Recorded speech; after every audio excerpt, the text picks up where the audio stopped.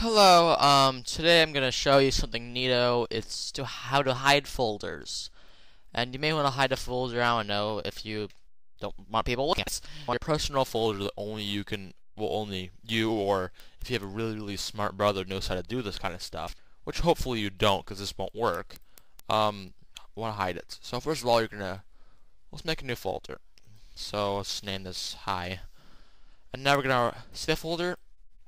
We're gonna right click Properties, and we're gonna click Hidden, and we're gonna apply and OK.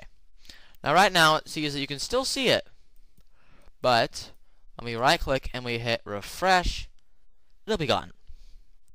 Now the way you see this, because obviously it's not here, it's not highlighted, is you're gonna click My Computer, Organize, Folder and Search Options, View, and Show Hidden Folders, Files, and Folders. We're going to hit Apply and OK. Now, when we close this, oh, here it is. And we can open it. And it shows it.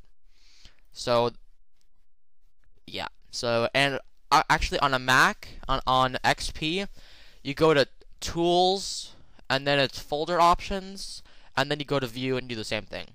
That isn't any different. It's just Tools and View. So you hit Apply and you hit OK, and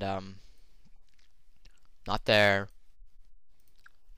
Folders, Properties, View, Show, and it is there. So that's how you do it. Have a good day.